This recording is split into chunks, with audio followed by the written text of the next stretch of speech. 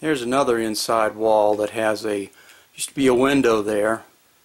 Take the thermal imaging camera over there, you can see temperature is about 42.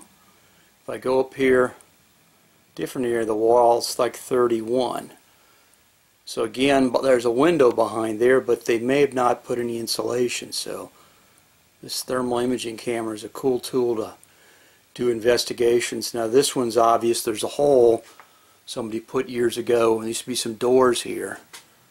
And you can see there's a giant hole, the heat's coming through. That's really obvious, but there it is, 40 versus just next to it's 30.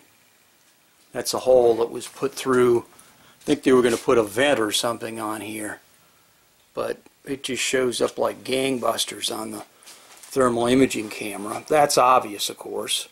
Go over here and it shows up the higher temperature here, 42 degrees.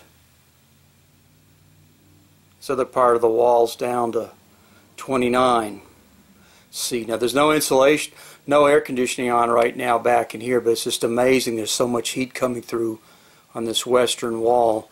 And you could go put, a surface temperature probe on there also to measure, but this is the FLIR C2. It just shows up like gangbusters. This is a cool tool to figure out where there's heat loss.